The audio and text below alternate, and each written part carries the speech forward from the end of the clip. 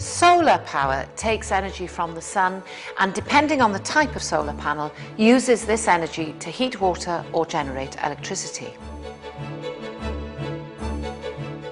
Both types of panel work best when they face south. This way they get most sunlight. They'll work okay, though not as well, if they face southeast and southwest, but outside this range they won't get enough sun and will probably not be cost effective. And yes, solar panels in Australia do face north. Solar panels also need to be tilted at an angle of about 35 degrees, which is about the same as the average pitched roof. If the panels are installed on a flat roof or even standing on the ground, they are placed on frames which tilt them at the optimum angle to get the most sun. Solar panels obviously don't like shade, particularly if they're the electricity generating type. Shadows cast by near buildings and trees could make the panels ineffective.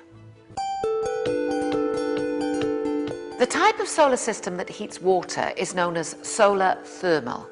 Solar thermal can work very well for the hot water demands of homes, community centres, schools and swimming pools. It's especially suitable for venues with high usage during the summer months, such as outdoor pools and cricket pavilions. Solar thermal panels are essentially shallow metal boxes with glass or clear plastic covers. They are insulated from behind and designed to absorb the heat of the sun and transfer this heat to a network of pipes inside the panel, through which a mixture of water and antifreeze passes. On a very sunny day, this liquid can get very hot indeed. In most solar thermal systems, the hot liquid is pumped from the panel into a heat exchanger that is coiled inside a hot water tank, which stores the water you're going to actually use. The heated up mixture of water and antifreeze never comes into contact with the water in the tank, but it does cause it to heat up, and by so doing provides hot water for showers, baths, washing up and other purposes. Solar thermal is not usually for radiators. We'll talk a bit more about this later. The mixture, which is now quite cool, returns to the solar panel, where it is reheated by the sun and the cycle begins again.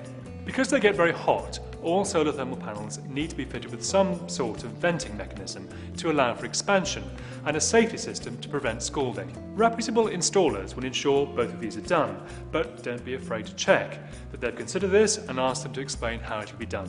Because you don't necessarily want to use all this hot water the very instant it is heated, all solar thermal systems must have a hot water storage tank. If you already have a hot water tank, you can either have an extra cylinder that works in conjunction with it, or you can have an entirely new cylinder fitted. Single cylinder systems are taller and thinner than normal immersion tanks to allow for stratification of the water, but they do take up less space overall than having two separate tanks.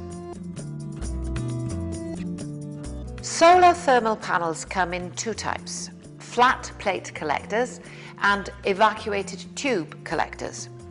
The main difference is that evacuated tube collectors contain a series of glass tubes through which the pipework containing the water and antifreeze mixture runs. There's a vacuum inside each tube, which means the temperature inside can get considerably higher than in a flat plate collector. There's also a small range of movement possible for each tube, meaning that if your roof's orientation is a little less than perfect, each individual tube can be rotated slightly so that they do face south. All of this means that evacuated tube collectors are more efficient than flat plate collectors, but being more sophisticated are also costlier and less robust.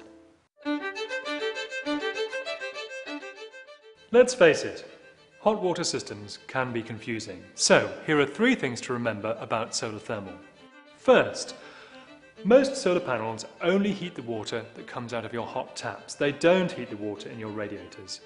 In the vast majority of domestic and community scale situations, another energy source like a gas or biomass boiler will be required to run the central heating. This is because the water in most radiator systems is heated to 70 or 80 degrees, and a solar thermal system that could adequately heat this volume of water would need to be very large. This is even more important in winter, when heating is needed, but there's little sunshine available. However, it is possible to combine a solar panel and a biomass heating system using a thermal store. This is a tank of water that stores heat when the sun is out or the biomass is burning, for you to use later for either heating or hot water. Solar thermal systems can also be used to preheat the water in the central heating system, thus reducing the amount of energy needed to bring it up to radiator temperature. Secondly, in most systems, the liquid circulating through the solar panel is not the water that comes out of your taps.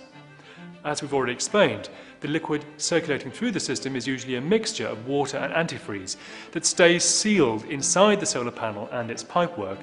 The heat from it is transferred to your water by passing through a coil pipe in your hot water cylinder. Thirdly, it is possible to use a solar thermal system with a combi boiler. You can preheat the water that passes into your combi boiler using solar thermal.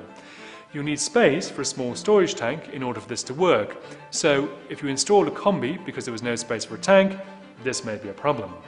In addition, not all combi boilers are suitable. It must be fully modulating and designed to be able to take hot water in the inlet. A gas-safe registered engineer can verify this for you. The type of solar energy that generates electricity is called solar photovoltaic or solar PV.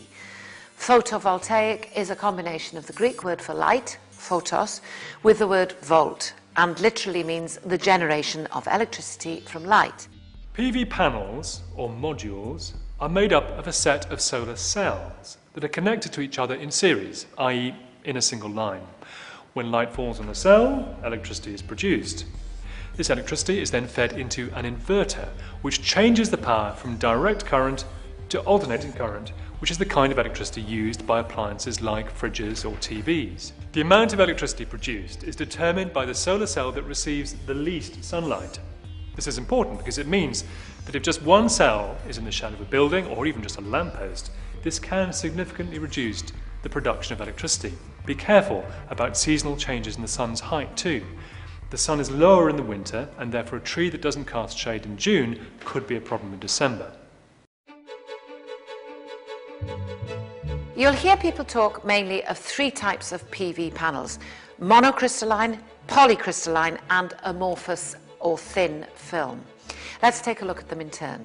Monocrystalline panels are made of cells of wafer-thin slices of silicon crystal, characterized by their distinctive pattern of small, bevel-edged squares that look black or dark blue. These are the most efficient panels available, but also the most expensive.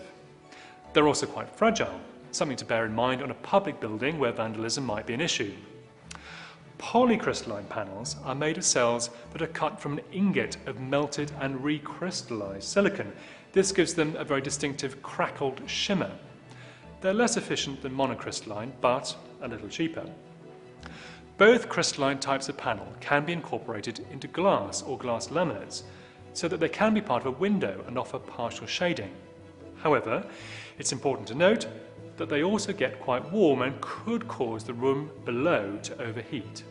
Finally, you have amorphous or thin film panels. These can be flexible, allowing them to be bent and shaped, and they are much more robust, so if vandalism is a potential issue, they may be the best choice. They're much cheaper than crystalline panels, but only a third as efficient, so you need more of them to get the same output. However, they do perform quite well compared to crystalline panels on slightly cloudy days or if partly shaded, and let's face it, we're talking about the UK's weather here. Their relative cheapness, robustness and good performance in cloudy conditions can make them a very sensible choice, especially if you've got lots of suitable roof space. Solar PV systems don't have to be panels mounted to the roof, although these bolt-on systems are the cheapest. PV tiles and slates are also available, but they are more expensive. If fitted when the roof needed replacing anyway, you can offset the cost of new ordinary tiles, and they may be more acceptable on listed buildings such as churches. I hope this introduction to solar has given you some useful information and ideas. Thanks for watching.